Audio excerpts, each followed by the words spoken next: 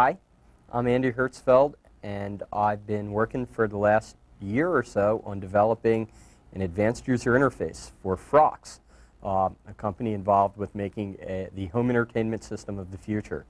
I'm really excited about this system because I think it has the potential to create a revolution in the consumer electronics marketplace by combining a powerful computer as powerful as today's advanced workstations at the center of a complete home electronic system.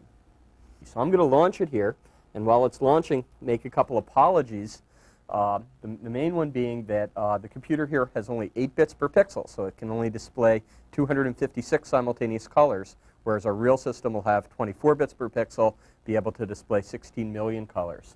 So the main way the user interacts with the system is through what we call a magic wand pointing device, much like a normal remote control, but only one button on it.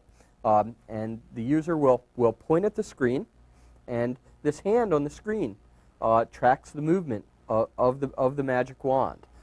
So your way of manipulating the environment is by clicking on these little controls with your hand. You'll see that I can grab the volume control, and it'll actually make it louder.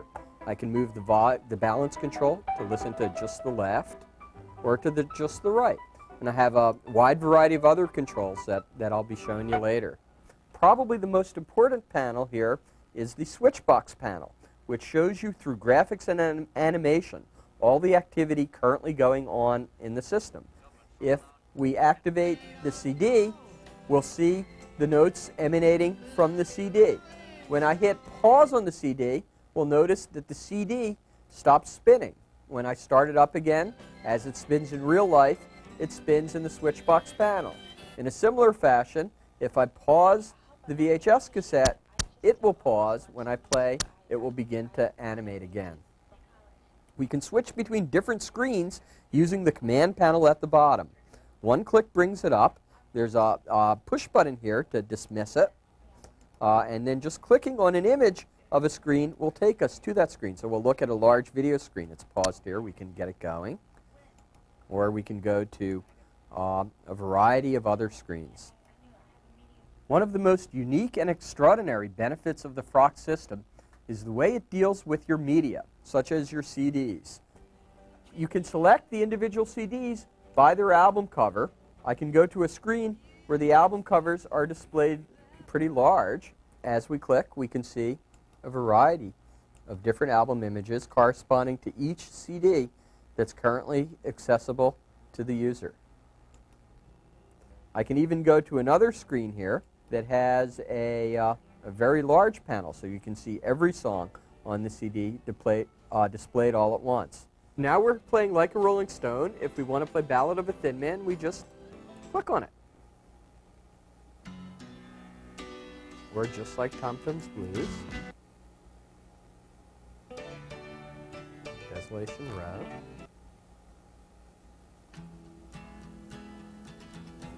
So that's the CD capability. I'll turn off the CD player now, so it'll be a little easier to show you other dimensions of the system. In designing the Frox user interface, the greatest challenge was to create a user interface that is appealing both to a technophobe and a technophile. It's very hard to design an interface that is both simple and complex.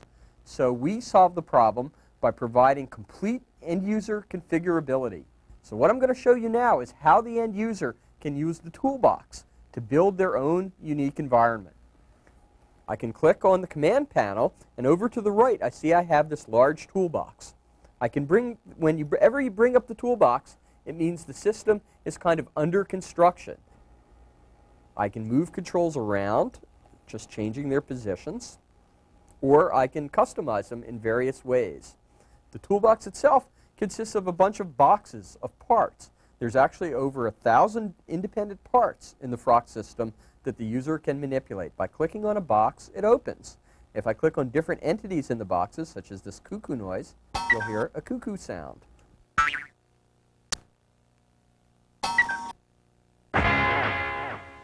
I'll take this cuckoo noise and drop it into the left half of a button.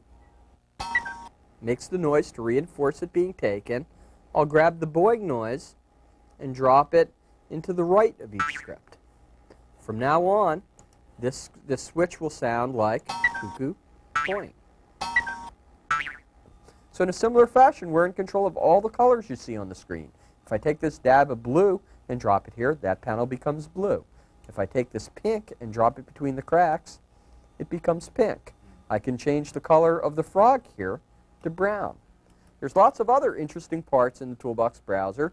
You'll see that the looks of the controls are really independent of their functionality.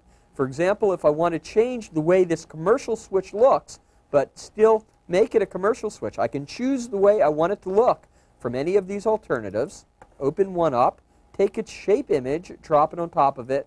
It'll change that one to be a different shape. We've seen that we can change the looks of these controls, but none of that really matters unless we can change their meaning. So the meaning of a control is encapsulated in these little nuggets of functionality called scripts. In fact, the system will come with hundreds of such scripts that can be dropped into any of dozens of different controls. Let's look at the script associated with the Stop CD button. I can just click on that. Up it comes, open up the script, and we'll see that the script for the Stop CD button is very simple. Just telling the CD to stop. In a similar fashion, this button here is an eject button. When I press on it, it would eject the current CD. I can get a different script that, say, is the play CD function and drop that into here. Now it becomes a play button. Or now it would become a pause button. So by dropping in scripts, I can change the meanings of any given control. But the real power comes in when end users can design their own scripts. I think it would be a good idea now to maybe write our own script from scratch so we can see how easy it is to customize the system. Okay, so let's turn this button here into a button so that instead of stopping the CD, every time we press it, it'll change the color of whatever panel we're in. So we can get up the Toolbox Browser, open up the script box, and we'll see the special script with a lightning bolt. Just like for new screen, when we drag this one out, it will create an entirely new script. Okay, and so we'll make a little program that will change the color of whatever panel we're in. We'll use this pick operation, which says pick one out of a box. And then we'll put this box of colors next to it. So we've effectively made it say pick a color. We'll use this set color primitive to take that color we picked, and what we'll set with it is the color of the current panel. So there it is. We've just created a little program to set the color of the current panel. We can take that script and drop it into a button here. Put away the browsers, and we'll see that when we press on the button, it'll change the color of the panel we're in. If we hold the button down, it'll repeatedly execute the script, changing the color repeatedly.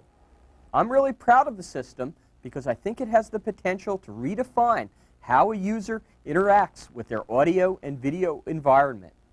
It's a revolutionary system because it gives the end user the same level of control over his environment that a programmer typically has. The end user is in control of every color, sound, and shape that they see on the screen. The other most revolutionary aspect of the Frox system is that it's a completely open, software-based system. Unlike traditional consumer electronic systems, features can be added just by sticking in a floppy disk, so the system never becomes obsolete. So the Frox system that an end user buys in 1991 will be that much better in 1994. So I hope you've enjoyed watching this demo as much as I've enjoyed creating the system. Thanks.